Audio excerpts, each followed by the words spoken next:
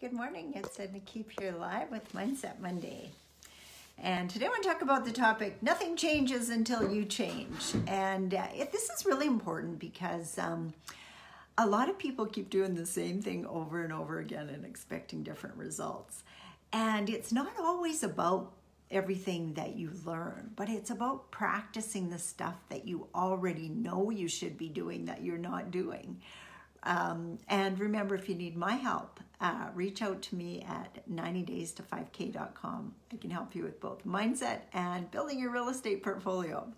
So what do I mean by nothing changes until you change? Well, we lots of times read a book or take a seminar. We had the pleasure of sitting through a 3-day event live streamed to my house with a few of my friends and business associates, couple students. And we watched Bob Proctor and his group present live for, it was about 2.5 days. It was so good. It was just phenomenal. But one of the things that I hear from people a lot is, I know that, I've done that, I know about that. And Bob talks a lot about repetition being the mother of skill. And he talks about how he's read Think and Grow Rich every day since he was introduced to that book in 1961. And for those of you that don't know Bob Proctor, he's going to be 87 this year. He's still speaking at these live events. He's amazing, tons of energy. And he's constantly improving every day. And of course, he's a gazillionaire. I don't know what, because he doesn't really talk about it. But what he talks about is, you know, giving tips at restaurants so big that people think it's a mistake. Giving people, or I think he said he lost 5,000 cash at one time, and it was like, whatever. He says, I stressed about it for a few minutes thinking about it, and then he said, then I thought, wow, they probably need it more than I do, or whatever. You know, so he's got a real attitude of growth. And one of the things that he says is, nothing changes until you change. And a lot of times our belief system is ingrained into us, you know, well, actually all our belief systems are ingrained into us back before we were 7 years old. And if you look at your family history, you know, you're probably not a lot further ahead than your parents, maybe some, but not a lot. And we sometimes say, you know, rich kids are born with a silver spoon in their mouth. Well, they are. But you know what? Part of that is the attitude that the parents drop down to the kids. You know, I've heard it said in a derogatory form many times, like if you ever watched Paris Hilton's show, the first reality show out about her going to the farm, and she had no clue. The fact is, she had no clue, because that wasn't how she was raised. She was raised with all kinds of money around. She didn't know about milking cows, like any of that kind of stuff, and it was actually quite hilarious. But a lot of people took a lot of issue with that. Oh, this poor little rich kid with all their money in the world. And they think that those money should stop every challenge you have. Well, it doesn't work like that. But as you grow as a person, you can handle more and more challenges in your life. And if you choose not to grow as a person, challenges just seem to be overwhelming.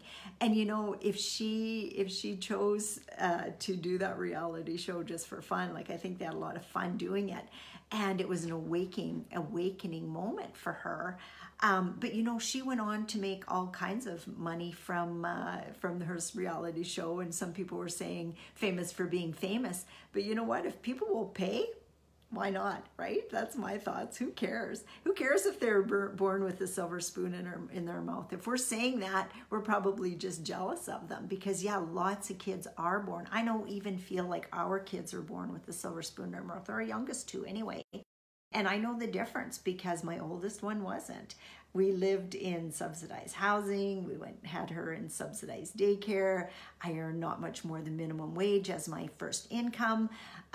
It was a way different lifestyle than I have with my girls now.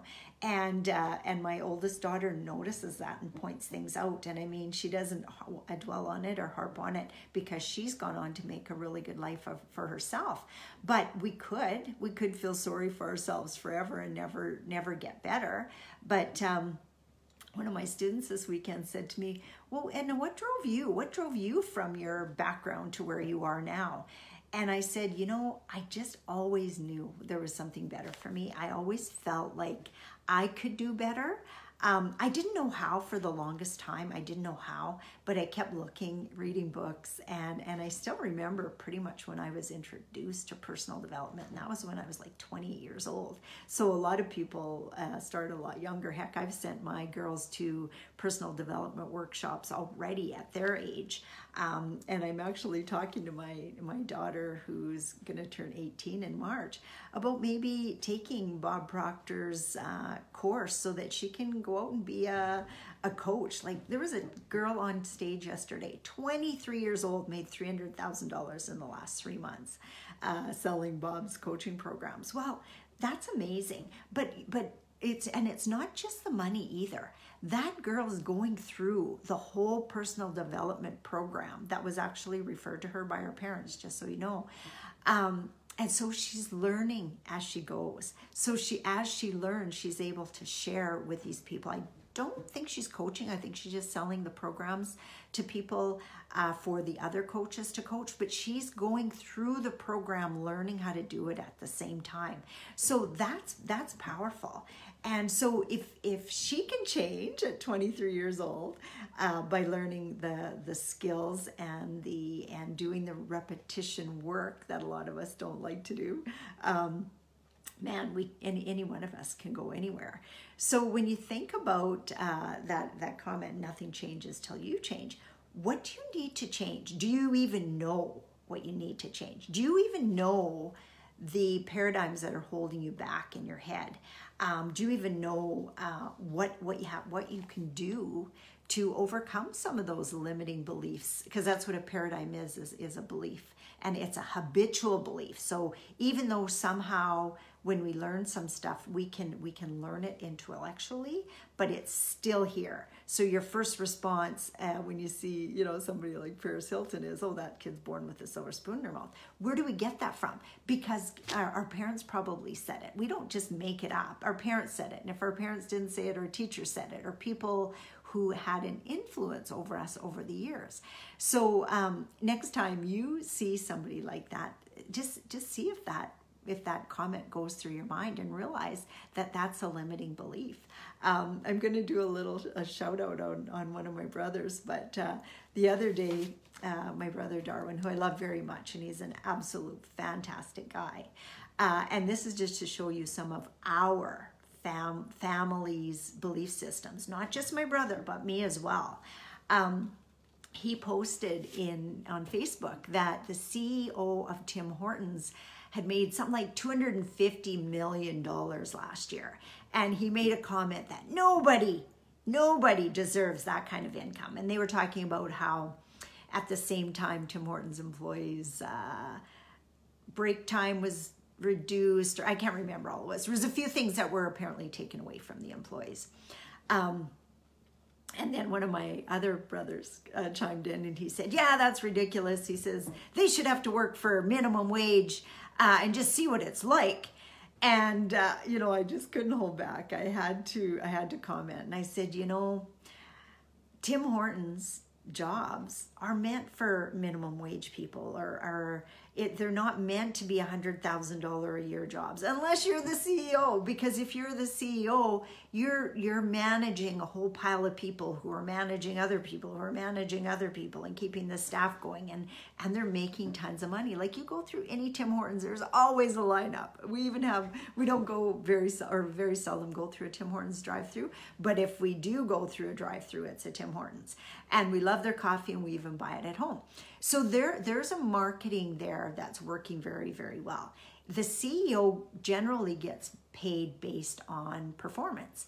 And so that's obviously this case because he's making the company lots of money. But you know what? Passing that money on down to people who pour coffee and sweep floors and make sandwiches, I'm sorry to say this, but guess what? It's never going to be $100,000 a year job. If you want more, you have to be more and thus do more. Pouring coffee, there's not a lot of skill involved. I'm sorry. The first time time or two, you might spill it on your customer, but pretty soon you know to aim for the hole in the cup, right? Like there's not a lot of skill involved. So it's not a $30, $40, $50 an hour job. If you want more, go do more, be more valuable to people. And I mean, we love our Tim Hortons servers. They're awesome. Most of them just got a great attitude and a smile whenever you go in there. But to think that you should get a piece of the CEO's income is ludicrous. And so I had to post that in Facebook. But you know what? That's our paradigm. That's how we were brought up. We were brought up, you don't have a silver spoon there, lady. Money doesn't grow on trees. Who are you to think you could become rich? I still remember telling my parents that I wanted to become rich, and them saying, and not just my parents, but lots of family members, Edna, what do you expect? You have your grade 12. You're lucky to have a job at this doctor's office. You get weekends off. You know, you get to look at all your friends are waitressing and cleaning and retail jobs. You know, you got it made, Edna. What makes you think you deserve more? And you know, those people love me. They weren't trying to hold me back. They were trying to protect me. They didn't want me to get hurt. And you know what? I've maybe been hurt a lot more than people who don't take any chances. But what I'll tell you is it's been worth every time. Every time that I've been hurt for whatever reason, whether it's a personal thing or a business thing, things have always gotten better for me. Always. And I keep every year getting better and better and learning. And so this live stream event this weekend, again, we learned a ton of stuff. So much, I mean, we didn't even go through the whole booklet. The booklet was like 187 pages long. We didn't even go through the whole thing. So there's a bunch of self-study we can do as well. And first thing I do is, oh my gosh, I want to take that course just so I can learn for myself and pass it on to the people that do follow me, because it was amazing work. And personal development work, which has really been a love of mine since I was introduced to it when I was 28. It's something I could study all day long and never worry about getting paid for it. And of course, when I study it, I want to share it with everybody close to me because I see what a difference it's made in my life. And so I want to share it. So again, if you need my help making those changes, because nothing changes till you change, reach out to me at ednakeep.com or at 90days to 5k.com, and we'll chat, because there's many different ways you could work with me where I could help you do that. So have a really, really good day, and remember, nothing changes unless you change. Hey, hi Walter, nice to see you on. We got to book a call here soon. I got some good stuff to share with you. Talk to you soon.